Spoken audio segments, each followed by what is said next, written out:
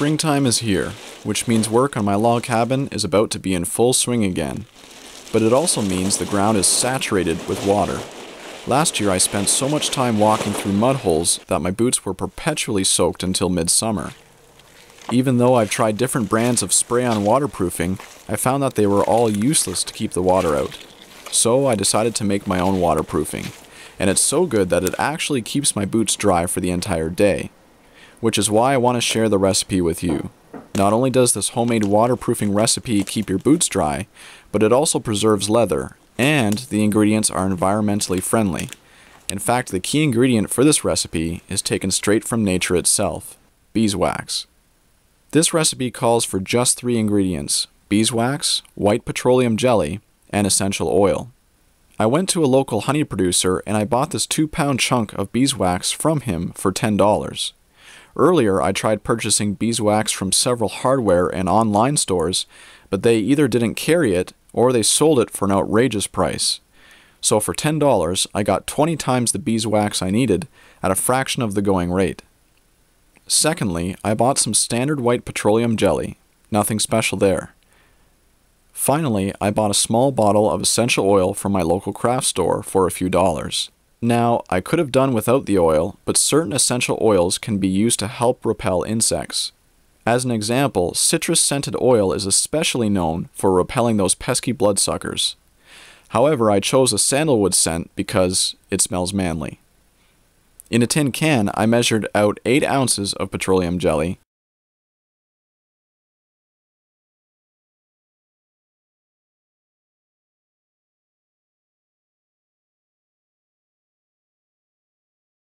After that, I broke off a 2-ounce chunk of beeswax.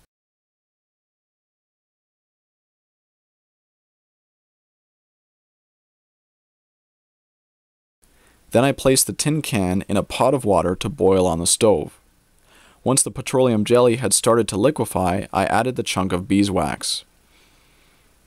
When the jelly and the beeswax had completely melted together, I added a tablespoon of the sandalwood essential oil.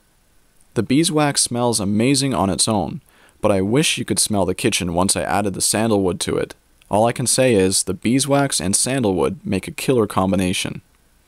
I took the pot off the stove and I moved the tin can outside to where my boots were waiting. I only let the mixture cool for a couple minutes before I started scrubbing it into my boots.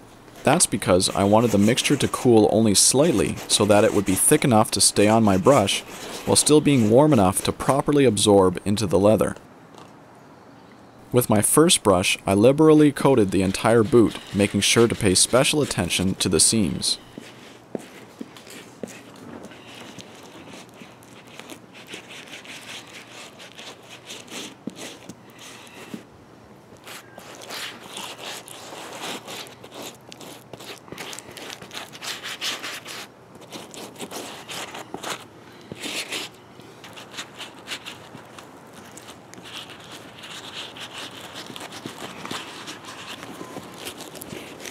I then switched to a bigger brush and scrubbed the excess into the leather and seams.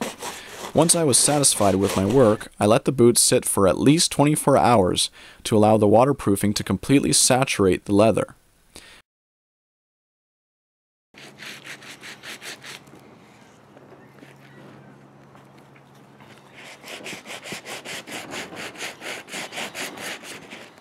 Then I used a cloth to polish my boots and wipe away the excess.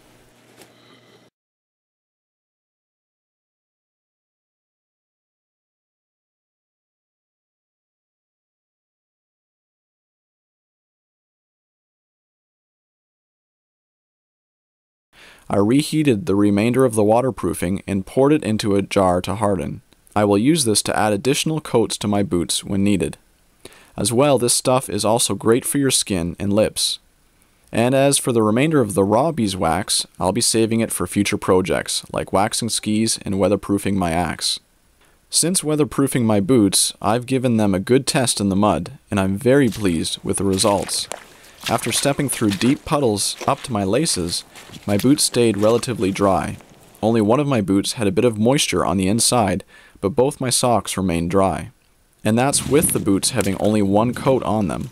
Adding multiple coats would do an even better job at keeping water out. You can see that before, water quickly soaked into my boot and the leather on them was weathered. But now you can see that the water beads off of my boot and the leather is in a much healthier condition.